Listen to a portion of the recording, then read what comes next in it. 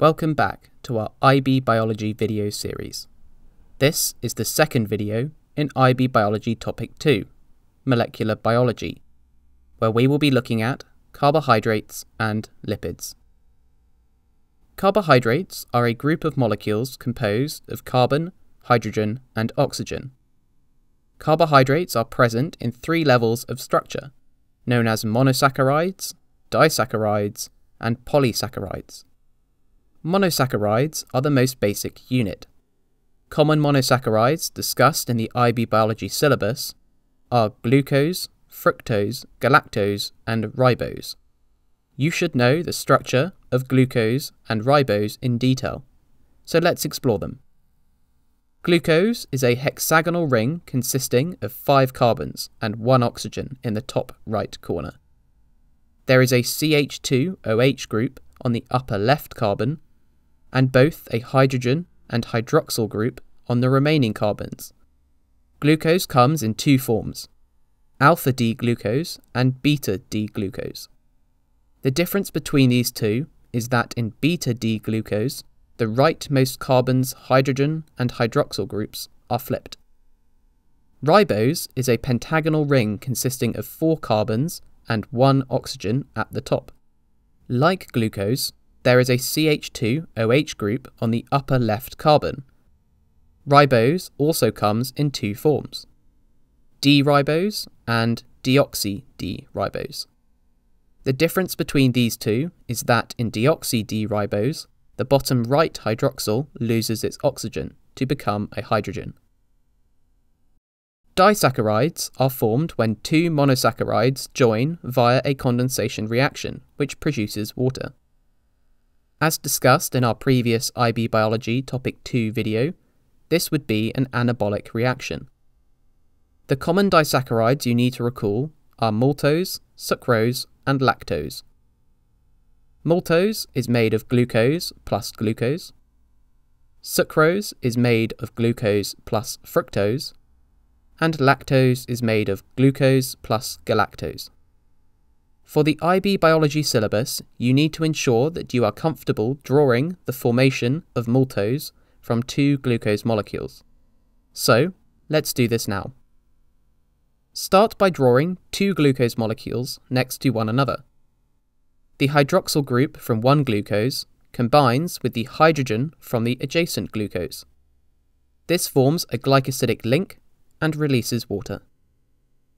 You now know that disaccharides can be created, so let's cover how these can be destroyed.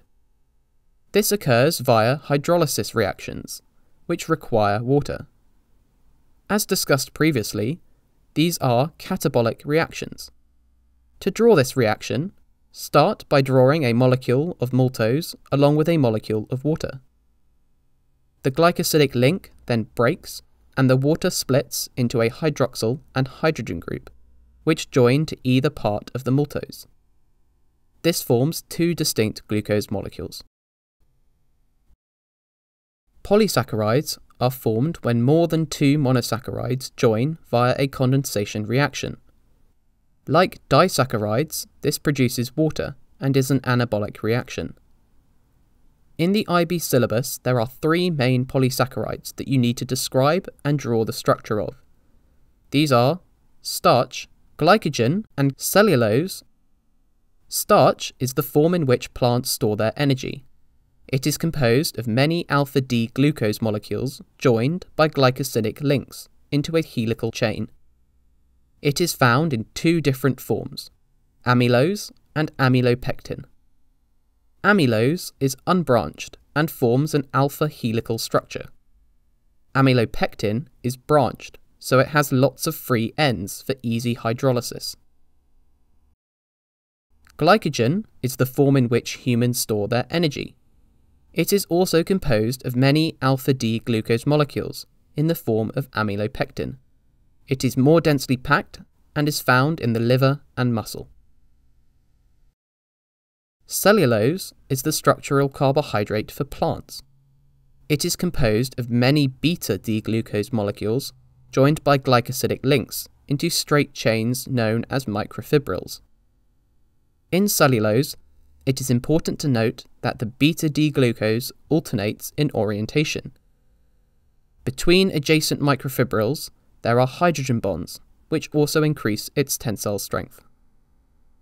Take some time to ensure that you are comfortable drawing these three polysaccharides and identifying the location of their glycosidic link. Carbohydrates are a great source of energy. However, lipids, i.e. fats, are better for long-term energy storage because they release 2 times more energy per gram than carbohydrates. They are highly hydrophobic, so are not surrounded by water. As a result, they are stored 6 times more efficiently than carbohydrates. But what are lipids? Well, they are a group of molecules made of carbon, hydrogen, and oxygen. They come in 3 forms: triglycerides, phospholipids, and steroids. Let's take a look at each one now. Triglycerides are the main energy store in adipose tissue, or seeds. They are comprised of a single glycerol molecule joined to 3 fatty acids via ester bonds. Glycerol is a 3-carbon chain with a hydroxyl group on the right of each carbon, with hydrogens occupying the remaining bonds. A fatty acid is a straight chain of carbons with a methyl group on one end and a carboxyl group on the other end.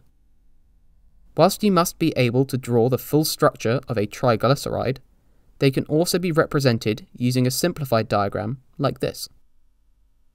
Like with polysaccharides, they are formed via a condensation reaction which produces water, another anabolic reaction. You are expected to be able to draw this and identify the ester bonds present. Draw a glycerol molecule with 3 fatty acids to its right. Ensure the carboxyl group of each fatty acid is adjacent to a hydroxyl group on the glycerol. These 2 groups then combine to form an ester bond. Therefore, a total of 3 bonds are formed, also producing 3 molecules of water. It is worth noting that fatty acids can come in 2 forms: saturated and unsaturated. Saturated fats only contain single bonds. Unsaturated fats contain 1 or more carbon-carbon double bonds.